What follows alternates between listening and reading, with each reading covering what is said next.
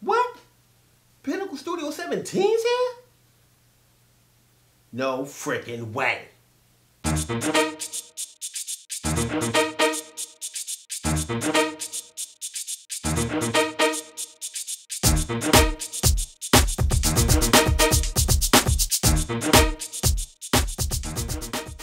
Hey guys, how y'all doing out there? It's me, your boy Malik, the Pinnacle Studio Pro, and I'm bringing you the review of Pinnacle Studio 17. Let's get into it.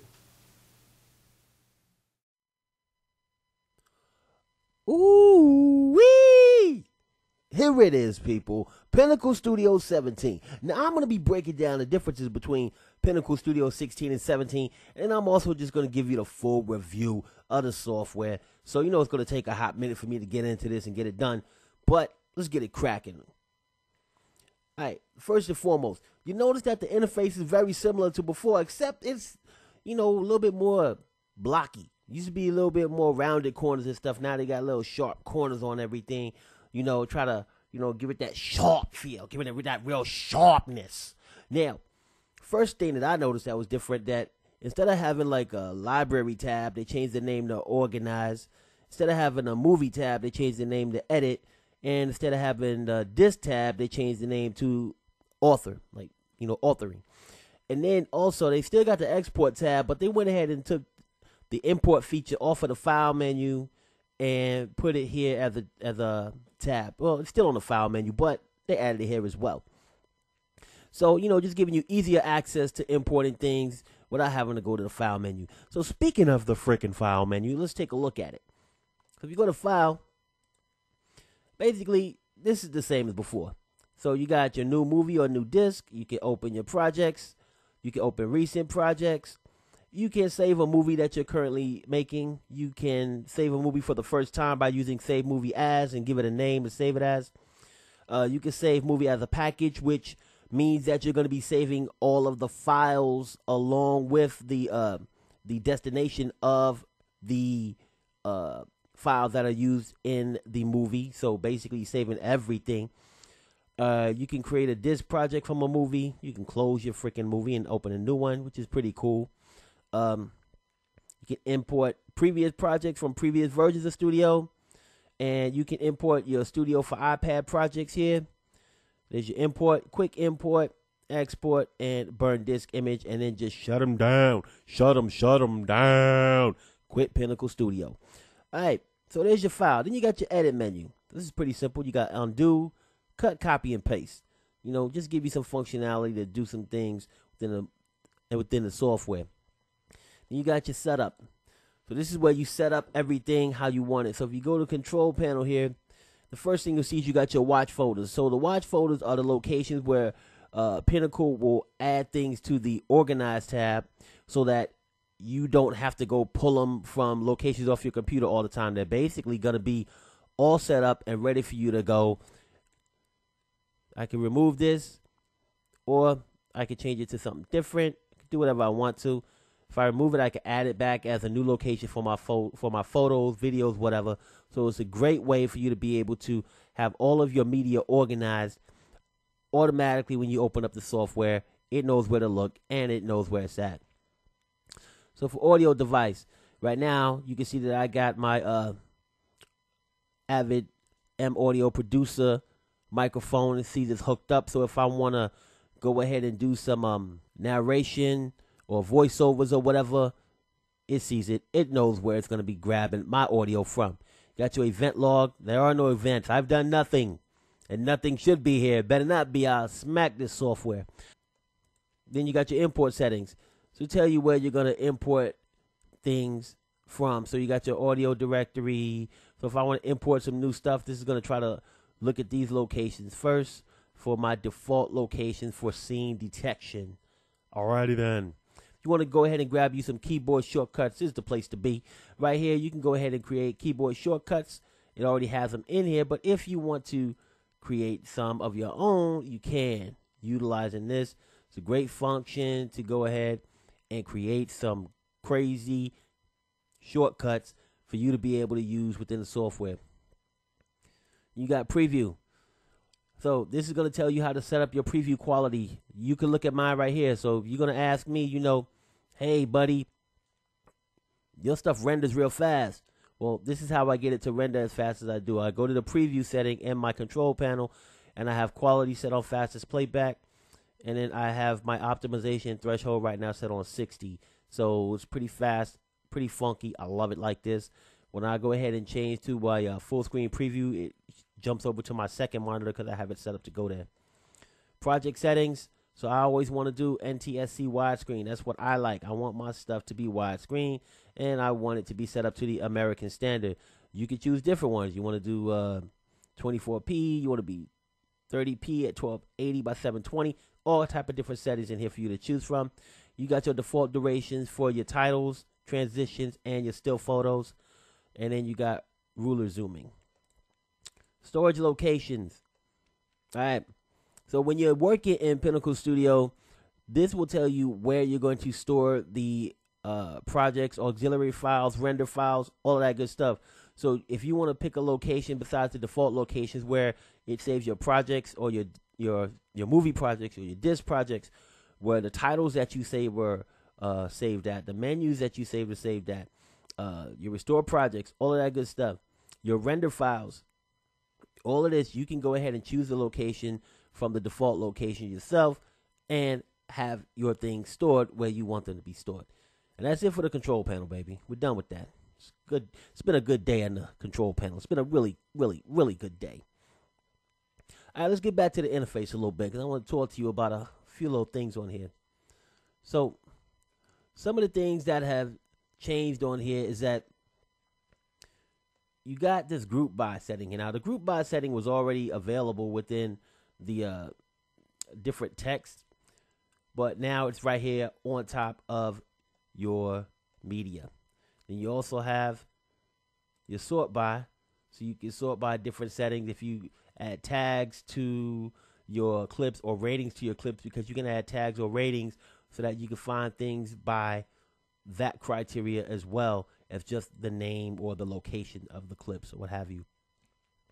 So let's take a look at the Organize tab real quick, people. If I go over to the Organize tab, you'll see that it has all of my media here on the left-hand side. So remember when I showed you where the locations were going to go from the watch folders? Well, it's automatically looking at all of my data here, and it's telling me, well, this is where this is located, and this is where that's located. Your videos, your photos, your audio, if you got any missing media, all that jazz, it's all here. So I can go through here, I can remove stuff, I can do a lot of stuff with it. So if I go here to photos, you'll see if I click on photos, then all it's going to do really is show all the photos that I have in that location on my hard drive. Same thing with all these other settings. Now, one thing that's different on here from before is that we now got some little colors off to the side. So the colors are brand new. You got blue for your media. Then you got purple for your projects. You got green for any type of collections that you put together. I got my little collections here. I got Action Essentials, Holtz Effects Sports, Shootout Pack. Got all that good jazz. And then all your content like your transitions, your effects, titles, and all of that jazz is all here. And the color for this is yellow. So basically, you put these colors here to help you, kind of get a grouping of all of the different things. So it just makes it kind of cleaner so you know exactly where you're at and what you're doing. So we jump back over to the Edit tab. You'll see here that in the Edit tab, this is where you're going to have all your magic. All your magic happens here, baby. Okay? So basically, there's a lot of different things that you can do with this. I mean, right now, looking at it, you see there's nothing in my video clip. It's just all sitting here looking all beautiful and stuff. Now I want to go back and do a little change here. And if I want to change something if I'm on this tab, it says photo and I want to change it, I just hover over this navigation and boom, I can go in here and say, wow, all right, let's change this up. I don't want photos. I don't want to look at photos. I want to look at my digital juice renders that are saved on my hard drive. Blah, I'm there. Really easy to navigate to different things. You can add new tabs in by clicking on the new tab button, and then you'll have more media to look at. You can close them out by hitting the little X. Make it easy on yourself. So also, in the area where you have your media, you have the option to see a thumbnail view, or you can see a detailed view where it's just going to show you all the data about each file and the name of it. Alright. Now over here to the right, you got your preview window. Your wonderful preview show up right here. So if I click on, let's say, this little clip, and I drag it down the timeline, and then I have this little clipper and I click on this one. Well, now it's going to automatically change to the source. So the source are the clips that you click on within the media area. And the timeline, of course, is what you got in the timeline. So you can switch between the two pretty easily. And if you want to do some nice little trimming and things like that, I really think that you should, bam, click on this button here. So now I got my source and my timeline here. Pretty dang easy. Now let's say I wanted to do something. I want to trim this source clip up. I don't want it to be this long. I want it to be nice and little shorty. So I'm going to make it smaller by trimming the front and the back some. And I'm just going to say, I'm going to move my playhead to the end of this clip here. And I'm going to say, send this to the timeline. And it did. Now look how little that is. Well, if I went to the original and drag that down, that's the original size. All right, so you can trim things right in your source preview window and then drag that sucker down into the timeline and say, got you, boy. So it's really good. And then you could do in and outs on these. It's pretty nice little feature that they have here. Let's go ahead and delete that. And let's go ahead and bring this back to just the one window. So now I'm in the timeline view. All right. Pretty nicey, don't you agree? Now, let's go to some of these other icons on here. So you got your customized toolbar. If you want to change up all the stuff in this toolbar here, click on this. It's going to say, what do you want to see and what do you want to take out of the toolbar? All right, it's pretty nifty. If there's things in there you don't use a lot of, you feel it's cluttered up, just go ahead and click on that and make some changes. Then you go ahead and click on your lovely timeline settings. So I got mine in 16 by 9, 2D, 1920 by 1080. You can change all of this, baby. So you can make your timeline settings where you want them to be. Get them set up right before you even go to export. All right. So then we got our lovely timeline view, or our, I can't remember the name of it right now. Right on the tip of my tongue, I think it's called storyboard view. Click on that. Bam. I'm in storyboard view now. Storyboard view just shows you the clip up on the top, and then below it you actually have the timeline view as well, so you can see both if you wish to do so. Get out of here. I like timeline. Alright, so go ahead and get rid of this little bad boy. Just click on the little orange timeline and bam, you get rid of the little storyboard thing altogether. You don't got to see any of that. Alright, there's no need. Alright, so then you got your audio mix, so you want to change up your sound, get it stereonic, phonic, and change up your decibels and all of that. This is where you go to do it. Got your score fitter. So if you want to add some music or whatever, you can go ahead and click on score fitter and get fitted up.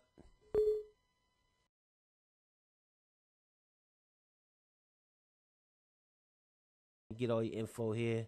You know how it goes down with the score fitter. You can go ahead and actually take songs and make them match the length of your produced movie. So it's cool way to go ahead and get some nice little musica going on with your video. Then you got your title tool. So if you select a track, click on the title editor, it will add a title to your timeline right where the scrubber is, and then you can go ahead and do your title get downs. All right. And then you got your narration or voiceover. So if you want to go ahead and activate that, you click on it and boom, it's going to say, hey, buddy, you ready to record? Let's get some music going. And then you got your your settings, you could tell where your volume is, so it's not peaking or anything like that. So you could go there, close that out.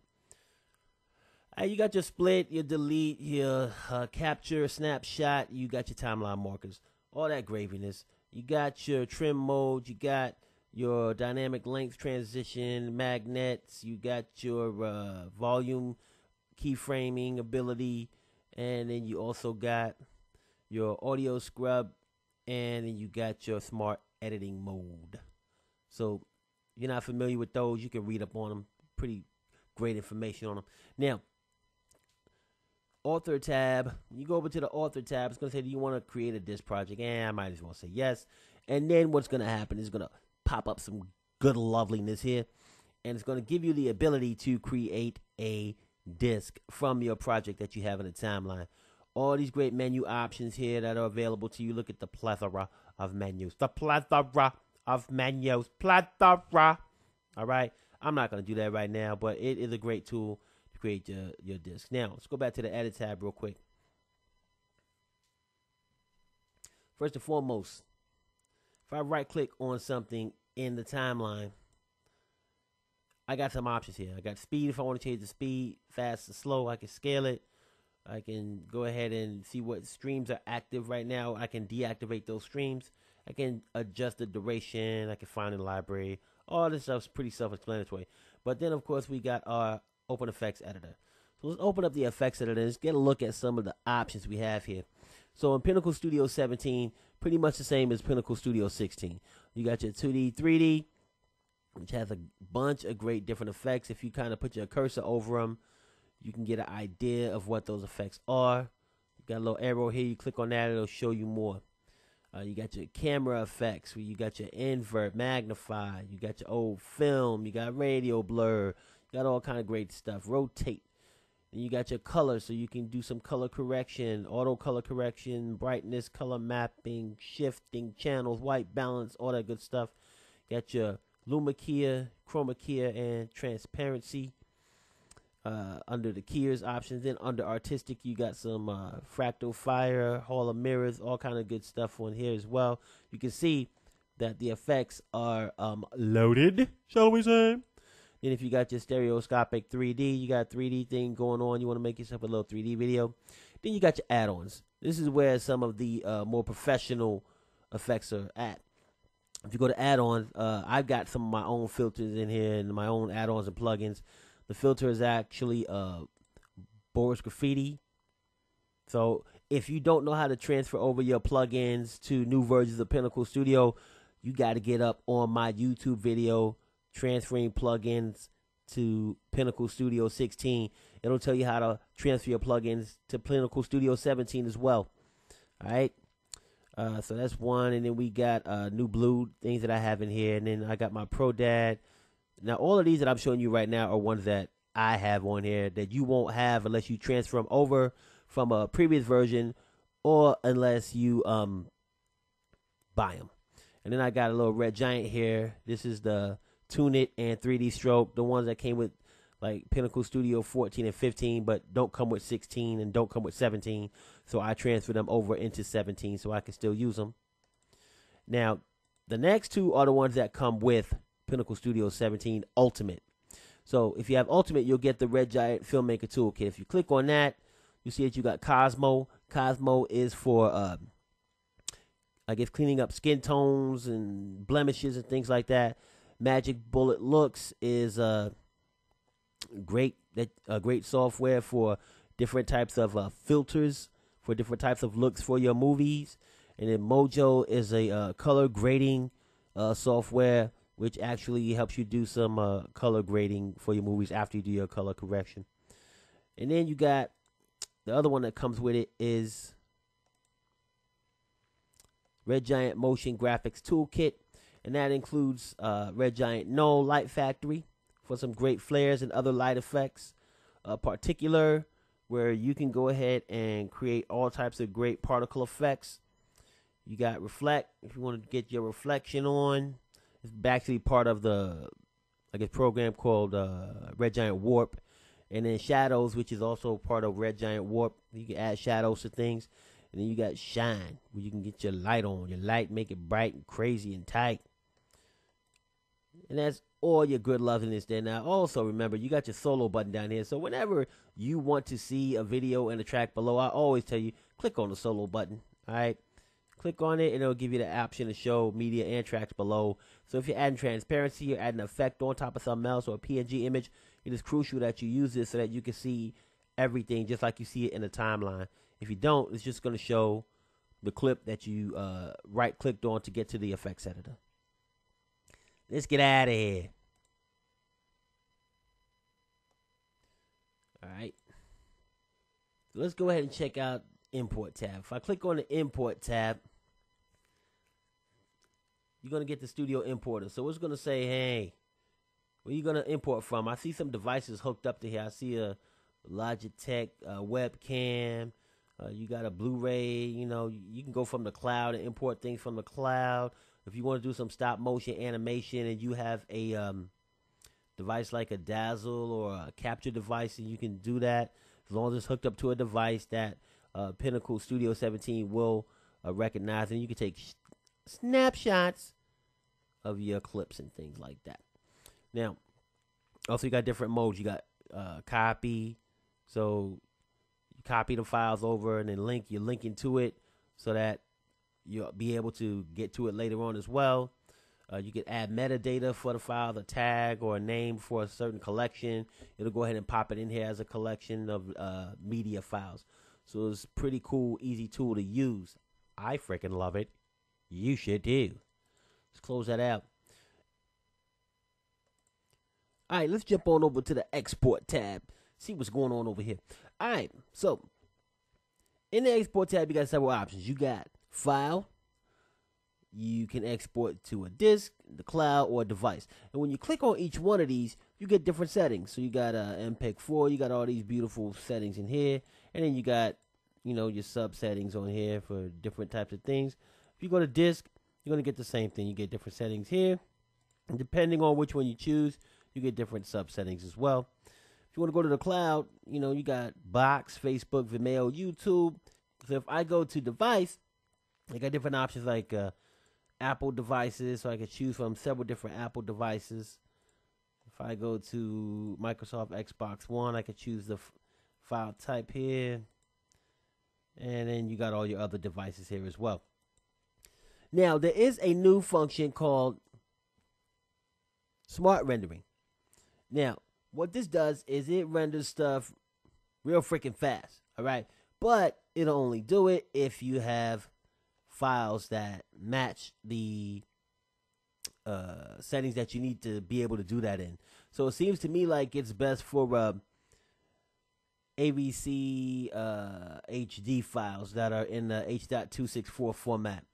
So if you go to File and then you go to the type here, if you have a AVC HD that's an H.264 file in the timeline, and if all your files in the timeline fit that, then it'll go ahead and give you the option to do smart rendering. And you have to also use a preset that is HD. All right, so just to let you know, if you didn't know, Pinnacle Studio 17 also comes with a few little add-ons that are separate from Pinnacle Studio 17. You'll notice that if you go to the Start or Windows or wherever on your, whether you're using Windows 8, Windows 7, whatever, if you go to All Programs, and when you first download it, you'll see that program called iZotope pops up, and it, you know, asks you for like the serial number and all of that. Well, iZotope is a music and speech cleaner, so if you click on it, you'll get the option. It'll pop up here, and if you have like music or any audio and stuff, and you want to clean it up, you can use this to clean up your sound, your audio. So it's pretty dang cool that they gave you this separate little application to use. Now, another application that you might not be aware of, because when you download it and you install it on your computer, it is going to give you a message about the iZotope, but it's not going to give you a message about the next thing I'm going to show you. So if I go to my Start or my Windows or whatever, like I said, you got on your computer, and you go to Pinnacle Studio 17, you'll see there is something called live screen capturing. So if you click on live screen capturing, you get a little screen capture thing pops up on the screen. Ain't that lovely? So now you can go ahead and do tutorials like your boy if you want to, okay? So you have different options here. You got full screen, you can do custom, you got the different things that are showing up right now on your monitors. So it'll tell you everything that, all the windows that you got on your monitors, like which one of these stinking things do you want to record, buddy? Then you got the option to change the settings for the size of your monitor, what it's recording. You got settings here. So you got your file name, where you're going to save it to on your computer, the frame rate that you want to use. Let's see, your voice. So it's telling you, oh, we got voice recording on. If you want your system audio on or off, you can do sound checks on here. Mouse animation. So whenever you click your mouse, it'll give you a little animation so everybody knows that you clicked your mouse. And then your F10 and F11 shortcut key is usually to stop recording. And then which monitor you're going to record, the primary or the secondary. So it's cool that you got that little screen capture joint going on in your life, baby. I like it a lot. You getting some video love, all right? You guys know the routine. The thumb, the one that's pointed in the upward direction. Click it, like it, live it, love it, hug it. Comments. You know me and comments get together better than a rubber band and some socks with no elastic, baby.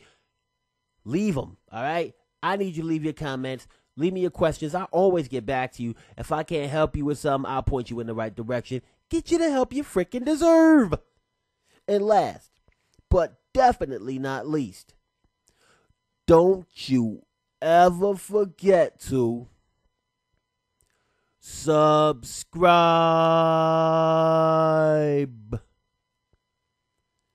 Thanks for watching.